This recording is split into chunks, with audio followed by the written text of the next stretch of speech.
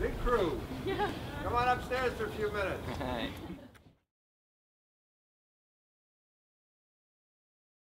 Welcome. You can take one home. You can take them home. We have. Oh yeah, we got extras for you. You get a home too. Hello. Sonnet. So it's your sonnet? Sonnet. Sonnet. Hi, Mariam. Mariam? Mariam? Okay. All right. Welcome. Welcome. You home too. Say your name. Vishnu. Vishnu. Vishnu. It's going to be a long day for you. Well, real honor. All right, so the short version of what's going on is, as I said before, we have a group at AltSpace from Williams College in Massachusetts, and they're here as part of a project with an organization called the Ghana Think Tank. And now what the Ghana Think Tank does is they put out basically issues that are being experienced in communities in the U.S., and they reach out to countries that would, generally be considered, like third world or less developed countries, but places where they may have a little more ingenuity because they're used to resolving issues that, we're not just throwing money at things, but really coming up with grassroots and community generated solutions to, I guess, what we're not first world problems, but problems being experienced in the so-called first world. Anyway, so right now we are at the James and Grace Lee Boggs Center for Nurturing Community Leadership, and we've just had a conversation with Richard Feldman, and now we're going to be going with Richard on a tour of Detroit, and the group includes some folks from Morocco. There's one gentleman here from Serbia, and there's a group from Indonesia. And so, anyway, you're all coming with me, so let's go. So cool. You ever done this part of the tour, Reggie? I've never done this part of the tour. New. This is, Shay makes me do it. Go around. But this is all because of you. I'll tell you why. Oh, wow. So you're from many decades, hundreds of years ago here. Make a left. We say, I will say it in Arabic and I will try to translate it. So, السلام عليكم يا أهل المكان أنتم السابقون ونحن اللاحقون. So, hi. Yeah, hi, you are the first and we are the followers. Please live in peace. Yeah. God so bless you are the first and we are the followers. Yeah, so you are the first, we are the followers. You are the first who died, we are the followers. So we come here because part of this particular space is indigenous, Anishinaabe, indigenous people came here 1,000 years ago, which is very late for this part of the northern hemisphere. Usually people were 10,000 years ago were here after the Ice Age and stuff as it melted away. But here is much later. But we come here because we want to give a sense of how the land 1,000 years ago was like this, with all its beauty and bumps. Bumps is a good word. Bumps is a good word. And how people have made choices to change that. And this one was called Bloody Run Creek because Chief Pontiac and many other tribes came together and they fought off the Europeans for 6 months. And it was a period of resistance, the beginning of resistance that we now can see has been expressed in Standing Rock. Familiar with what's happened in Standing Rock most recently, right? So we come here because we want to give a sense of the resilience of the land, and we want to give a sense of resistance happening 300 years ago.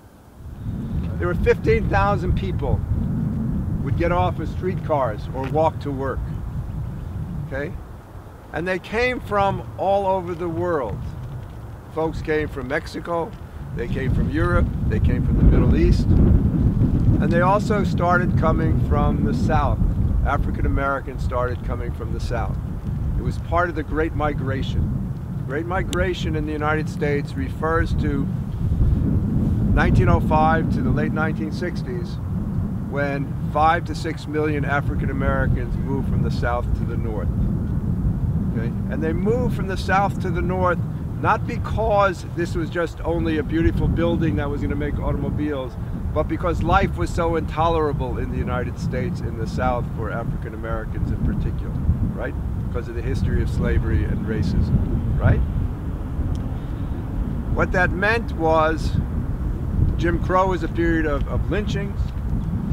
Jim Crow was a period of life being so miserable and dangerous. So the way I like to talk about it is folks get very upset with ISIS now. And they say, how can anybody behead somebody? Well, we were doing that on a regular basis in this country not more than 100 years ago.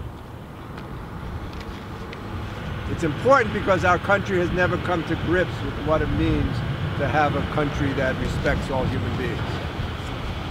So we've never looked in the mirror of this whole history of slavery and racism, and why Donald Trump won the election, and why Democratic Party politicians never have a clue of what to do, because nobody wants to look back so that they can really create something looking forward. I have a question, Myrtle.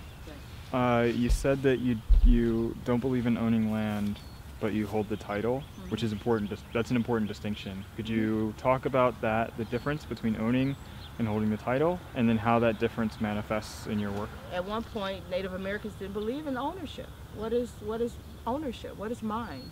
I mean, how can you own the land? And so I hold fast to that. I think it's very relevant. I believe that where I'm placed is where I'm supposed to take care of, as well as where I travel. But the ownership is unnecessary. That imparts a whole lot of responsibility on someone. And it's the same with water. How can you own something that floats, that falls freely? I mean, I don't believe in the privatization of public spaces and commons and things like that. And I think going into a future, more folks believe, as I do. I think the truth will reveal itself.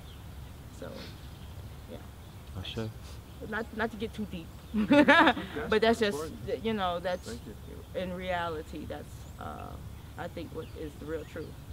So to come away from that individualism and that avarice-stick mindset, you know. Thank you. Great question. Yes. What other projects are you working on right now?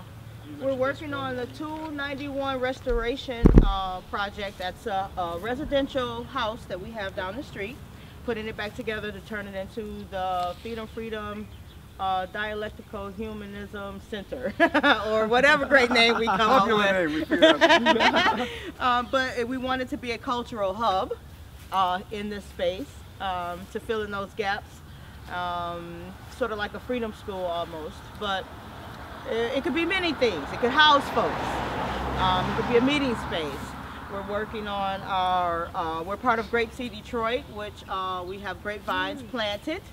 And we're learning how to take care of those little babies and grow them and work to bring others into that fold. We have berry bushes, and we're trying to develop a small U-pick for our toddlers.